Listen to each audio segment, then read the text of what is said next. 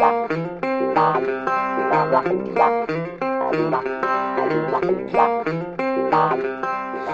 are in Nevada, about to hit Mr.JizzPop, little 1,300 foot A antenna, and it's shaping up to be a pretty good day.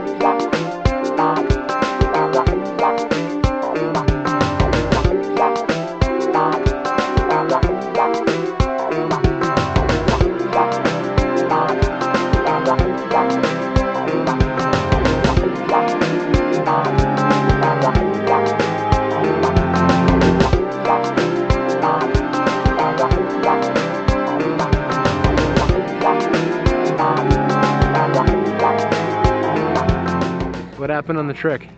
Did a triple front, came out, went to get stable, started to get head down, went and did another front, got fully stable and started my track, and just opened a little too low and had downwind opening, or downwind landing really fast into some sharp, wherever the fuck we are, kind of rock, but it's all good. I'm okay.